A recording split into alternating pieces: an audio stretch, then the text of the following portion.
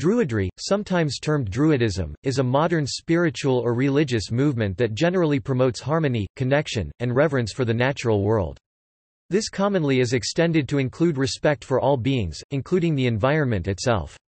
Many forms of modern Druidry are modern pagan religions, although most of the earliest modern Druids identified as Christians. Originating in Britain during the 18th century, Druidry was originally a cultural movement, only gaining religious or spiritual connotations in the 19th century. The core principle of Druidry is respect and veneration of nature, and as such it often involves participation in the environmental movement. Another prominent belief among modern Druids is the veneration of ancestors, particularly those who belong to prehistoric societies. Arising from the 18th-century Romanticist movement in Britain, which glorified the ancient Celtic peoples of the Iron Age, the early Neo-Druids aimed to imitate the Iron Age priests who were also known as Druids. At the time, little accurate information was known about these ancient priests, and the modern Druidic movement has no direct connection to them, despite contrary claims made by some modern Druids. In the late 18th century, modern Druids developed fraternal organizations modeled on Freemasonry that employed the romantic figure of the British Druids and Bards as symbols of indigenous British spirituality. Some of these groups were purely fraternal and cultural, creating traditions from the national imagination of Britain. Others, in the early 20th century, merged with contemporary movements such as the physical culture movement and naturism. Since the 1980s, some modern Druid groups have adopted similar methodologies to those of Celtic Reconstructionist paganism in an effort to create a more historically accurate practice. However, there is still controversy over how much resemblance modern Druidism may or may not have to the Iron Age Druids. Definition.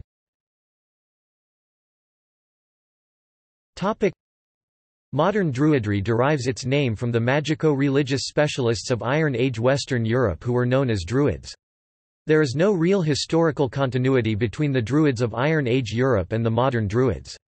However, some Druids nevertheless regard modern Druidry as a genuine continuation of the practices of the Iron Age Druids. The concerns of modern Druidry—which include healing the planet and seeking connections with the natural world, are likely very different from those of the Iron Age societies in which the original Druids lived. Everything presently known about the Iron Age Druids derives from archaeological evidence and Greco-Roman textual sources, rather than material produced by these Druids themselves. Due to the scarcity of knowledge about the Iron Age Druids, their belief system cannot be accurately reconstructed. Some Druids incorporate everything that is known about Iron Age Druids into their practices. However, as noted by scholar of religion Jenny Butler, the historical realities of Iron Age religion are often overlooked by Druids in favor of a highly romanticized version. Many Druids believe that the practices of the Iron Age Druids should be revived yet modified to meet current needs. In Ireland, some Druids have claimed that because the island was never conquered by the Roman Empire, here the Iron Age Druids survived and their teachings were passed down hereditarily until modern times, at which modern Druids can reclaim them. Some Druids claim that they can channel information about the Iron Age Druids. Druidry has been described as a religion, a new religious movement, a spiritual movement, and as a nature religion. It has been described as a form of contemporary paganism, and on the contemporary pagan spectrum between Reconstructionism and eclecticism, Druidry sits on the latter end. Various Druidic groups also display New Age and neo-shamanic influences. The Druidic community has been characterized as a neo-tribe, for it is disembedded and its membership is elective. Druidry has been described as a form of Celtic spirituality, or Celtic-based spirituality. Scholar of religion Marion Bowman described Druidry as the Celtic spirituality par excellence. Some practitioners regard Druidry as a form of native spirituality, and it displays an affinity with folk religions. In defining Druidry as a native spirituality, some Druids seek to draw elements from other native religions, such as the belief systems of Australian Aboriginal and Native American communities. Practitioners differ in the levels of formality and seriousness that they bring to their adherents. Some groups use the word Druid for both male and female practitioners, eschewing the term Druidess for female followers. Following terms devised by the Druid Philip Carr Gomm, a distinction has been drawn between cultural Druids, who adopt the term as part of their Welsh and Cornish cultural activities, and esoteric Druids who pursue the movement as a religion. The scholar of religion Marion Bowman suggested, "believing" as an alternative term to esoteric. There are also individuals who cross these two categories, involving themselves in cultural Druidic events while also holding to modern pagan beliefs. Some cultural Druids nevertheless go to efforts to disassociate themselves from their esoteric and pagan counterpart. The Cornish Gorseth, for example, has publicly disassociated any links to paganism. Some Druids identify as pagan, others as Christian. Some practitioners merge pagan and Christian elements in their own personal practice, in at least one case identifying as a Christodruid. Other practitioners adopt additional elements, for instance there are self-described Zen Druids and Hasidic Druids. The Berengia order of Druids drew upon elements from science fiction television shows like Star Trek and Babylon 5. The earliest modern Druids aligned themselves with Christianity. In the early 18th century, early Druidic writers like William Stukeley regarded the Iron Age Druids as proto-Christians who were monotheists worshipping the Christian God. In a similar vein, some modern Druids believe that ancient Druidic wisdom was preserved through a distinct Celtic Christianity. Over the course of the 20th century, and particularly since the early 1960s, Druidry increasingly came to be associated with the modern pagan movement. Beliefs.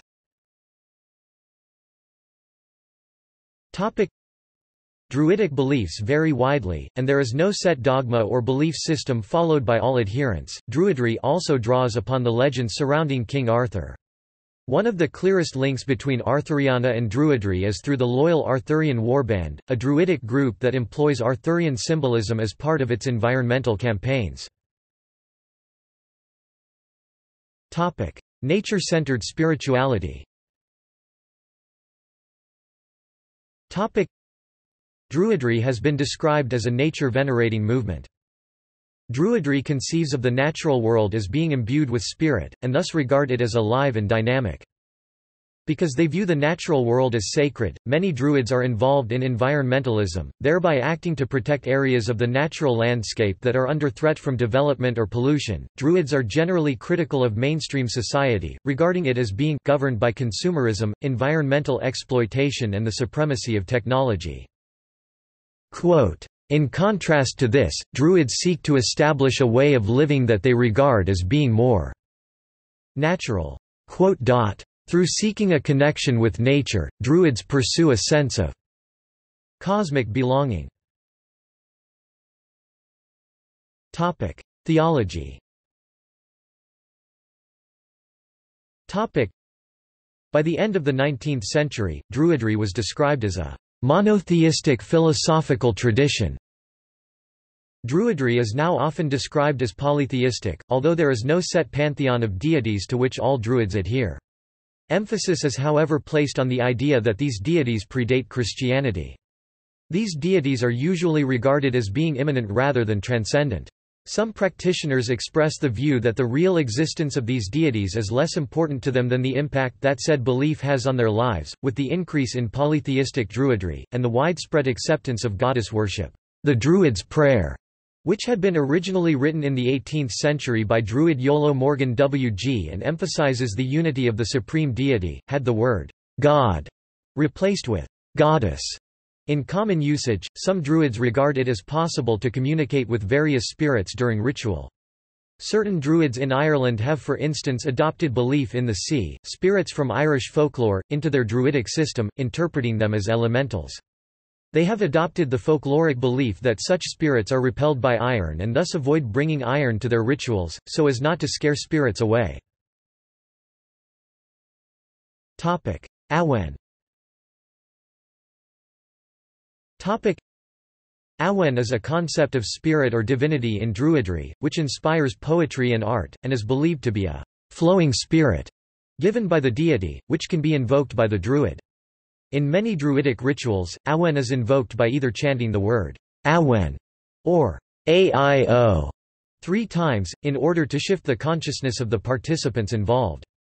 The word Awen derives from the Welsh and Cornish terms for inspiration. Ancestor veneration. A connection with ancestors is important in Druidry. In some recorded examples, Druids regard the ancestors as an amorphous group, rather than as a set of named individuals. The Druidic concept of ancestry is that of ancestors of the land, rather than the ancestors of the blood. Venerated by some heathen groups, they perceive a spiritual connection, rather than a genetic one, as being important.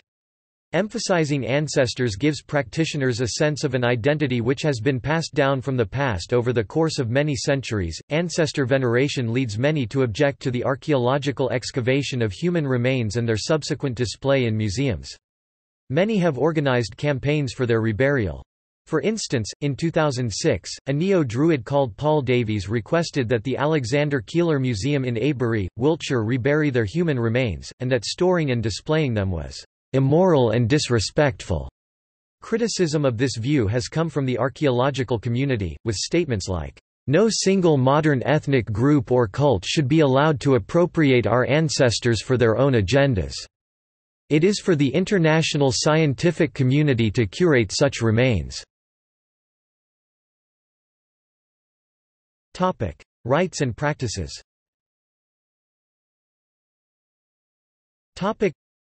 Druidic groups are usually known as groves.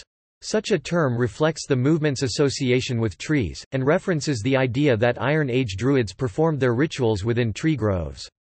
Larger Druidic organizations are usually termed orders, and those that lead them are often termed chosen chiefs. Some British Druid orders divide membership into 3 grades, referred to as bards, ovates, and then druids.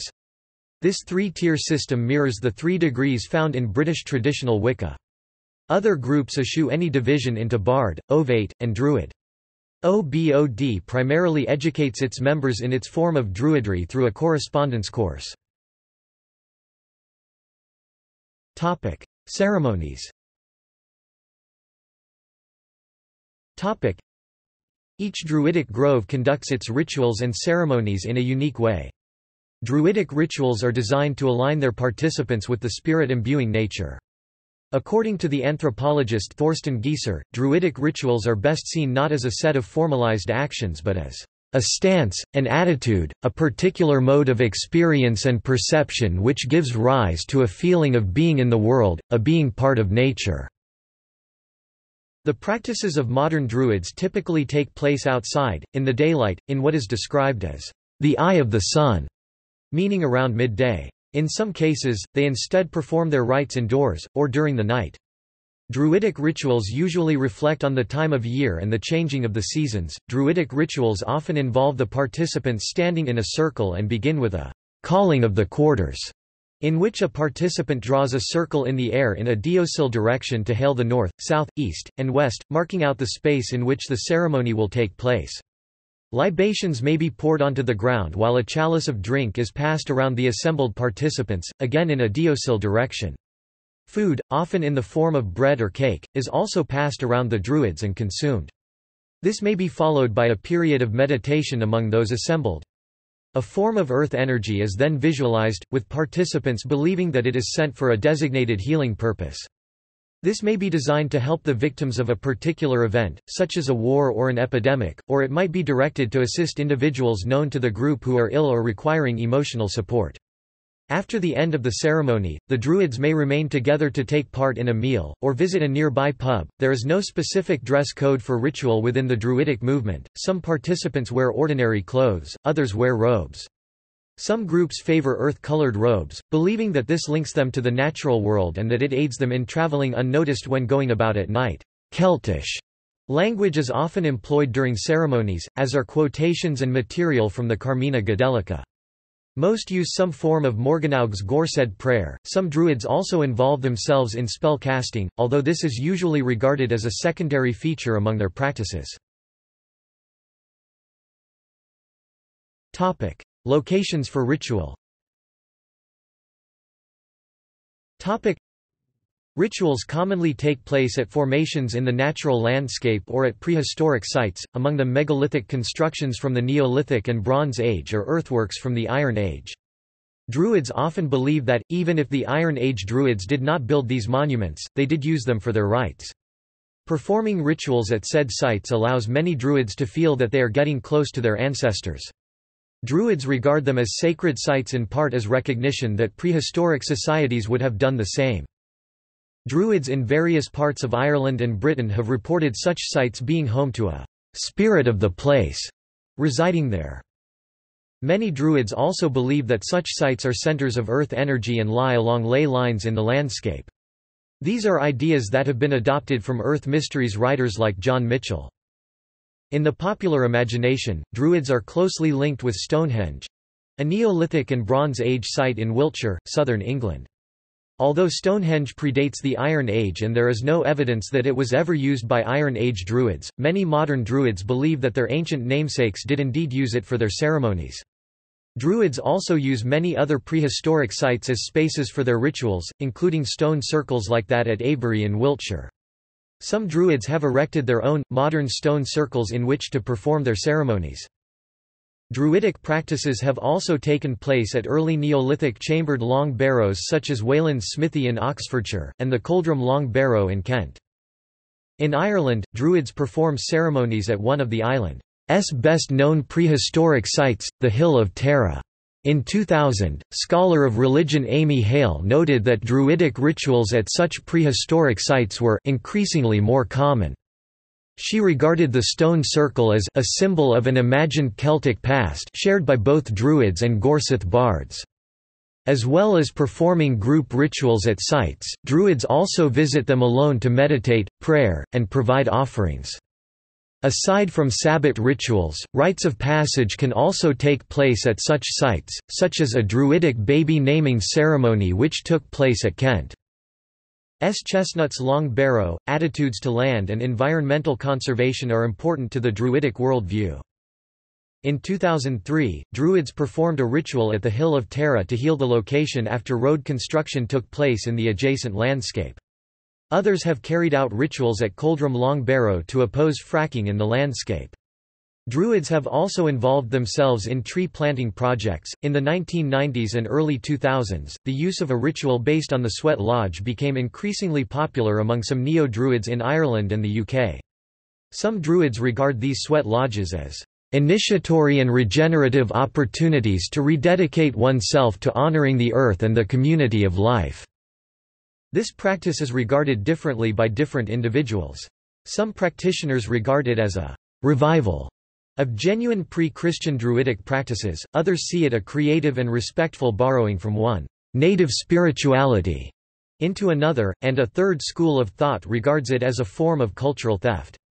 Native Americans who preserve the sweat lodge ceremonies for their communities have protested the appropriation of the ceremony by non-natives, increasingly so now that people have been injured, and some have died, in fraudulent sweat lodge ceremonies performed by non-natives. Arts and poetry. In Druidry, a specific ceremony takes place known as an Eisteddfod, which is dedicated to the recitation of poetry and musical performances. Within the Druidic community, practitioners who are particularly skilled in their recitation of poetry or their performance of music are referred to as bards. Although bardism can also be found in other pagan traditions such as eco-paganism, it is of particular importance within Druidry. Bards perform at Eisteddfod at various occasions, from formal rituals to pub get-togethers and summer camps and environmental protests. Among the Druidic community, it is often believed that bards should be divinely inspired in producing their work. Storytelling is important within Druidry, with stories chosen often coming from the vernacular literature of linguistically Celtic countries or from Arthurian legend. Musical performances typically draw from the folk musical traditions of Ireland, Scotland, England, France, and Brittany. Instruments used commonly include lap harps, mandolins, whistles, bagpipes, and guitars. Bards utilize archaic words such as "'twas", "thence", and "deeds", while speaking in a grandiose manner of intonation. The general purpose of bardism, according to scholar of religion and bard Andy Letcher, is to create an ambience of a catch-all ahistorical past, a Celtic, medieval, Tolkienesque, once-upon-a-time enchanted world. Instruments commonly used by Druidic bards include acoustic stringed instruments like the guitar and the clarsach, as well as the bodhran, bagpipe, rattle, flute and whistle. The scholar of religion Graham Harvey believed that these specific instruments were preferred by modern Druids because many of them were Irish in origin, and therefore gave a Celtic flavour, seemingly invoking the Iron Age. The period during which the ancient Druids lived, groups like the British Druid Order have established their own gorsetto.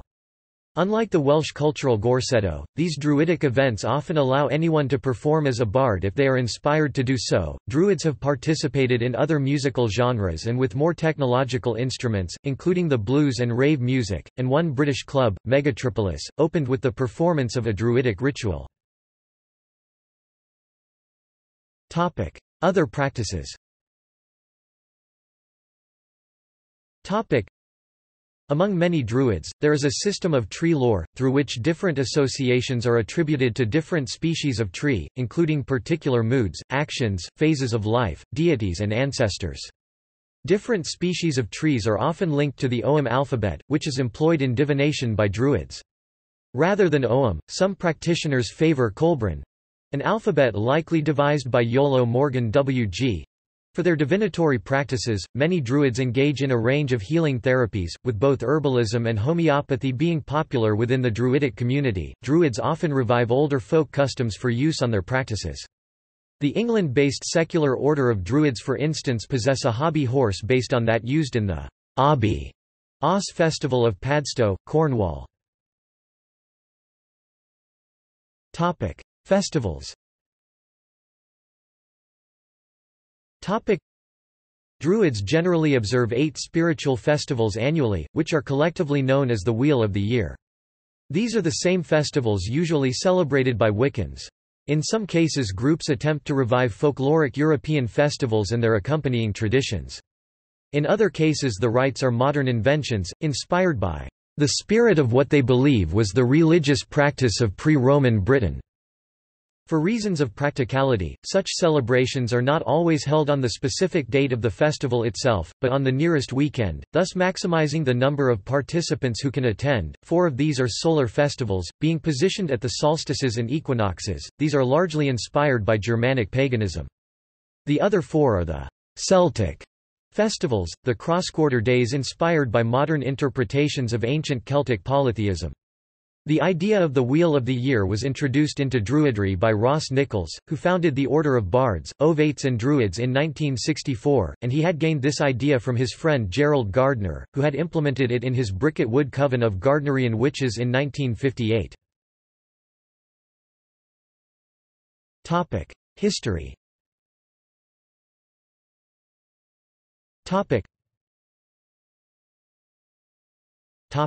Origins. The Druidic movement originated among the Romanticist ideas of the ancient Druids that had begun to be developed in the 17th and 18th centuries. While many early mediaeval writers, particularly in Ireland, had demonized the ancient Druids as barbarians who had practiced human sacrifice and tried to suppress the coming of Christianity, certain late mediaeval writers had begun to extol what they believed were the virtues of the Druids, and reinvented them as national heroes, particularly in Germany, France and Scotland. It was also during this period that Conrad Celtis had begun to propagate the image of the Druids as having been bearded, wise old men wearing white robes, something that would prove highly influential in future centuries. The image of the Iron Age Druids as national heroes would later begin to emerge in England during the early modern period, with the antiquarian and Anglican vicar William Stukely (1687–1765) proclaiming himself to be a Druid, and writing a number of popular books in which he claimed that prehistoric megaliths like Stonehenge and Avebury were temples built by the Druids, something now known to be incorrect. Stukely himself, being a devout but unorthodox Christian, felt that the ancient Druids had been followers of a monotheistic faith very similar to Christianity, at one point even stating that ancient Druidry was so extremely like Christianity, that in effect, it differed from it only in this, they believe in a Messiah who was to come into the world, as we believe in him that is come." Soon after the publication and spread of Stukely's writings, other people also began to self-describe themselves as Druids and form societies. The earliest of these was the Druidic Society, founded on the Welsh island of Anglesey in 1772. Largely revolving around ensuring the continued financial success of business on the island, it attracted many of Anglesey's wealthy inhabitants into it, and donated much of its proceeds to charity, but was disbanded in 1844. A similar Welsh group was the Society of the Druids of Cardigan, founded circa 1779, largely by a group of friends who wished to attend literary picnics together. The third British group to call itself Druidic was English rather than Welsh, and was known as the Ancient Order of Druids. Founded in 1781 and influenced by Freemasonry, its origins have remained somewhat unknown, but it subsequently spread in popularity from its base in London across much of Britain and even abroad, with new lodges being founded, all of which were under the control of the Central Grand Lodge in London. The order was not religious in structure, and instead acted as somewhat of a social club, particularly for men with a common interest in music. In 1833 it suffered a schism, as a large number of dissenting lodges, unhappy at the management of the order, formed their own united Ancient Order of Druids, and both groups would go on to grow in popularity throughout the rest of the century. Development of religious Druidry. None of the earliest modern Druidic groups had been religious in structure, however, this was to change in the late 18th century, primarily because of the work of a Welshman who took the name of Iolo Morgan W.G. (1747–1826). Born as Edward Williams, he would take up the cause of Welsh nationalism, and was deeply opposed to the British monarchy, supporting many of the ideals of the French Revolution, which had occurred in 1789. Eventually moving to London, he began perpetuating the claim that he was actually one of the last initiates of a surviving group of Druids who were descended from those found in the Iron Age, centred on his home county of Glamorgan. He subsequently organised the performing of Neo-Druidic rituals on Primrose Hill with some of his followers, whom he categorised as either bards or ovates, with he himself being the only one actually categorised as a Druid. He himself practiced a form of religion he believed the ancient Druids had, which involved the worship of a singular monotheistic deity as well as the acceptance of reincarnation. In Wales, Druidry had taken on an explicitly religious formation by the 1840s. Morgannwg's example was taken up by other Welshmen in the 19th century, who continued to promote religious forms of Druidry. The most prominent figure in this was William Price (1800–1893), a physician who held to ideas such as vegetarianism and the political Chartist movement. His promotion of cremation and open practice of it led to his arrest and trial, but he was acquitted, achieving a level of fame throughout Britain. He would declare himself to be a Druid, and would do much to promote the return of what he believed was an ancient religion in his country. In 1874, Robert Wentworth Little, a Freemason who achieved notoriety as the first supreme magus of the occult Societas Rosicruciana, allegedly founded the ancient and archaeological order of Druids, which, like the Societas Rosicruciana, was an esoteric organization.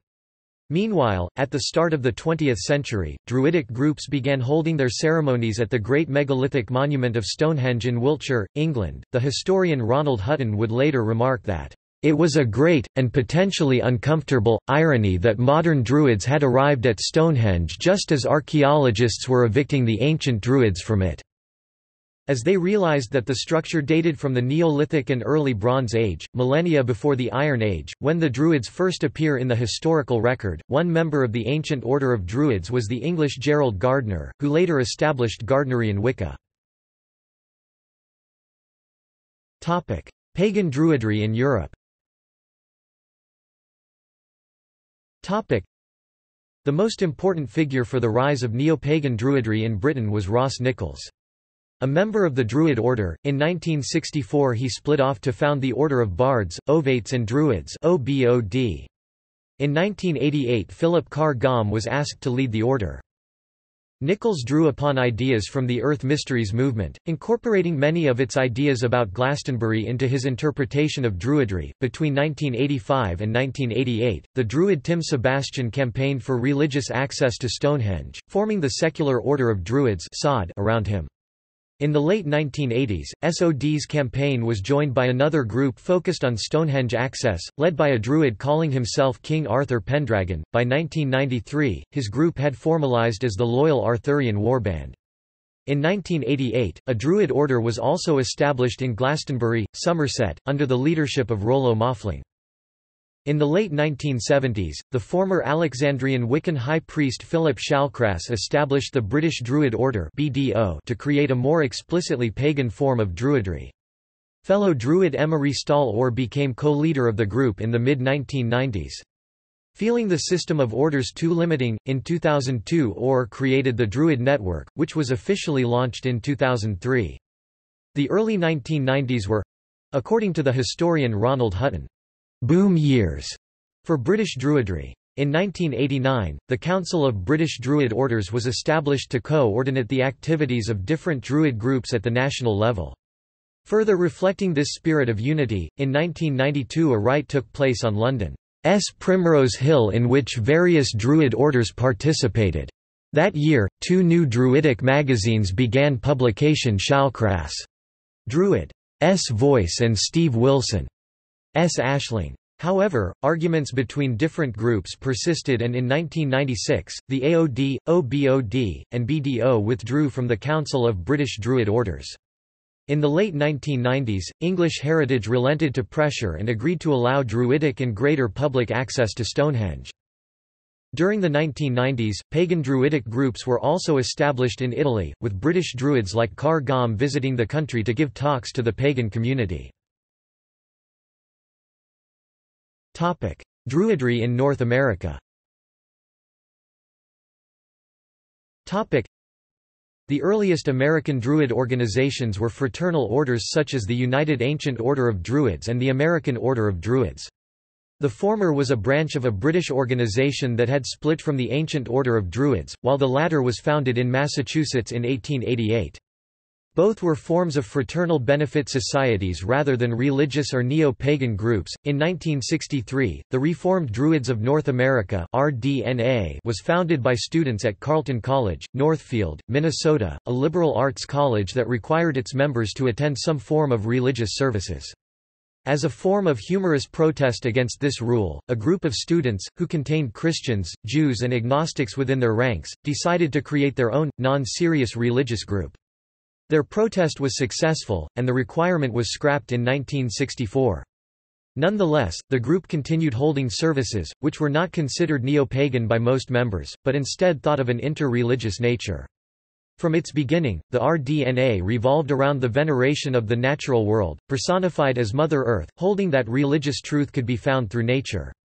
They had also adopted other elements of neopaganism into their practices, for instance celebrating the festivals of the Wheel of the Year, which they had borrowed from the neopagan religion of Wicca. While the RDNA had become a success, with new branches or groves being founded around the United States, the many neopagan elements of the RDNA eventually rose to prominence, leading several groves to actively describe themselves as neopagan. This was opposed by several of the group's founders, who wanted it to retain its inter-religious origins, and certain groves actually emphasized their connection to other religions. There was a group of Zen Druids in Olympia and Hasidic Druids in St. Louis, for instance. Among those largely responsible for this transition towards neopaganism within the organization were Isaac Bonewitz and Robert Larson, who worked in a grove located in Berkeley, California.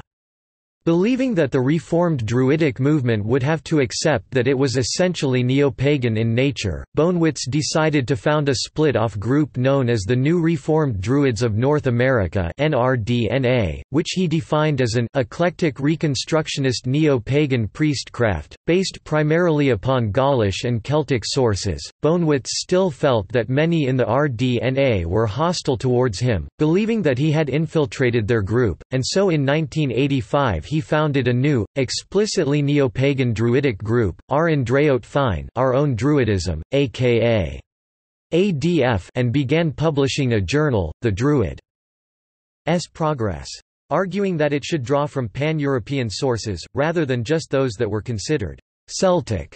He placed an emphasis on academic and scholarly accuracy, taking a stand against what he perceived as the prevalent pseudo-historical ideas of many neo-pagans and Druids.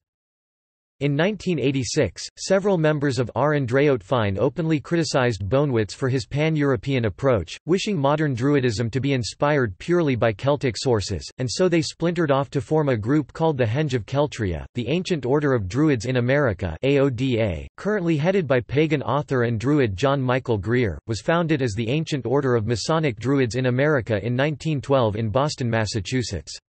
The founder, James Manchester, had obtained a charter from the Ancient Order of Masonic Druids of England (AOMD).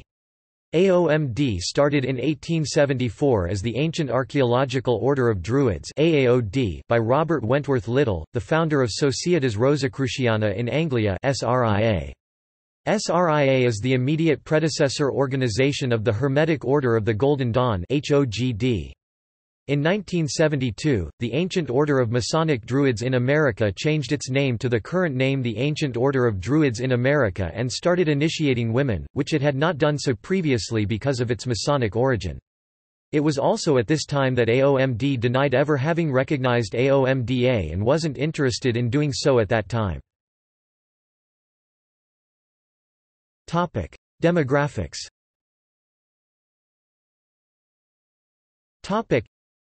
At the start of the 21st century, Druids could be found in most European countries and countries with large European-descended communities. Druids do not seek to convert everyone else to Druidry. According to the American Religious Identification Survey (ARIS), there are approximately 30,000 Druids in the United States. In August 2007, the AFD claimed 1177 members, spread over 61 groves.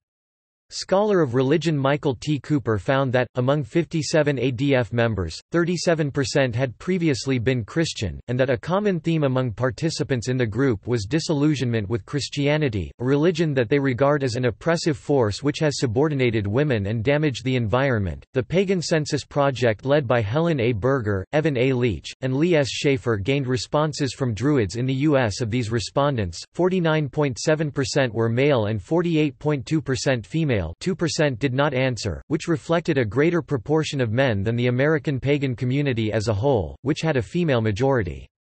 73.6% of Druid respondents described themselves as heterosexual, with 16.2% as bisexual, 3% as gay men and 1.5% as lesbian. This reflected a greater proportion of heterosexuals than in the broader American pagan community. The median income of these Druids was between $20,000 and $30,000, which was lower than the average for pagans. They project revealed that 83.8% of Druid respondents were registered to vote, which was lower than the proportion across the broader pagan community 87.8%.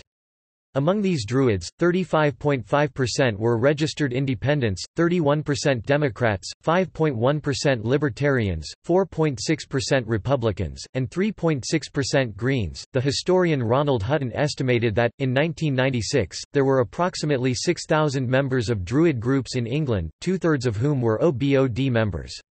The 2001 UK census, 30,569 individuals described themselves as Druids, and 508 as Celtic Druids. In September 2010, the Charity Commission for England and Wales agreed to register the Druid Network as a charity, effectively giving it official recognition as a religion.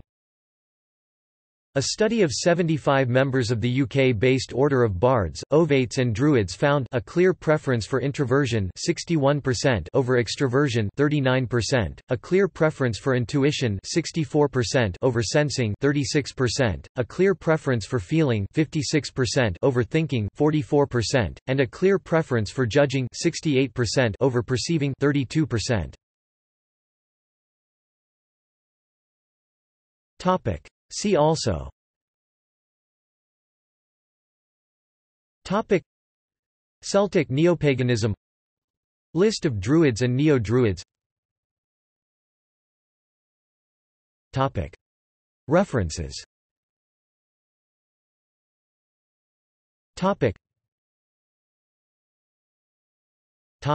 Footnotes.